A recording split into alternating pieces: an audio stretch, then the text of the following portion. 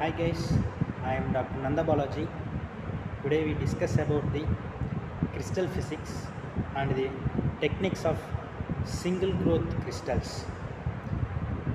The crystals are defined as three different types: solid, liquid and gas.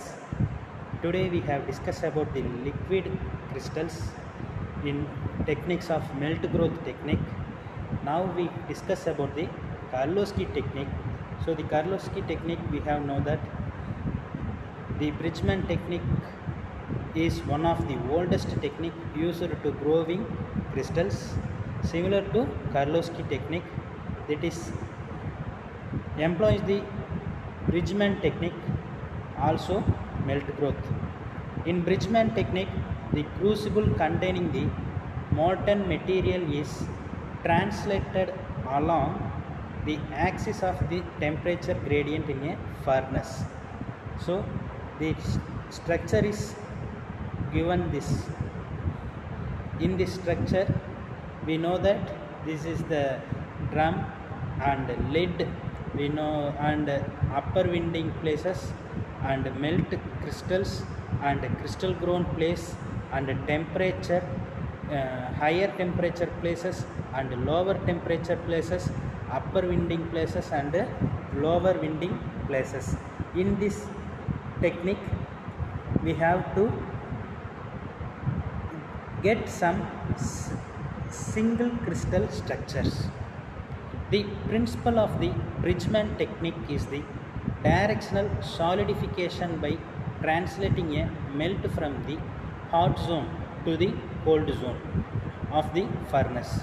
At first, the polycrystalline materials in the crucible needs to be melted completely in the hot zone and be brought into contact with a seed at the bottom of the crucible.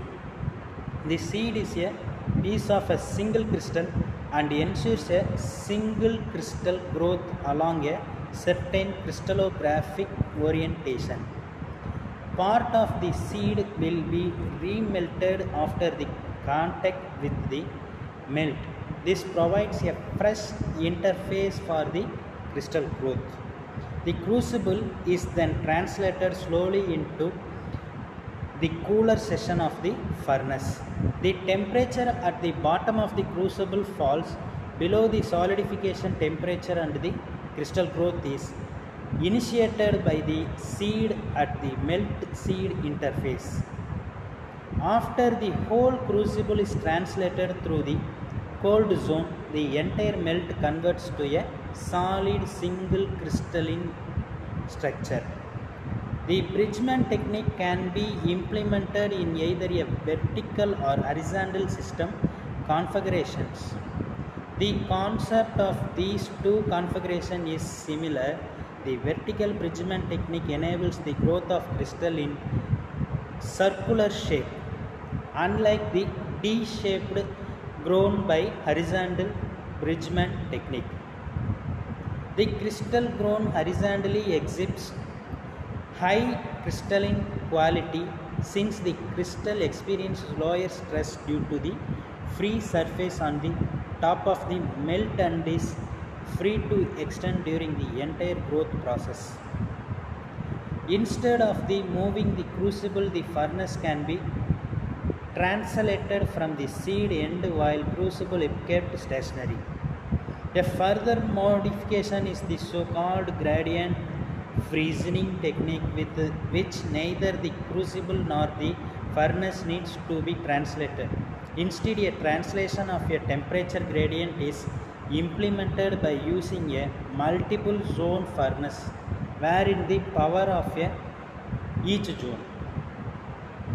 The system can maintain the same temperature gradient at the liquid solid interface, which changes in turn its location with time during the growth.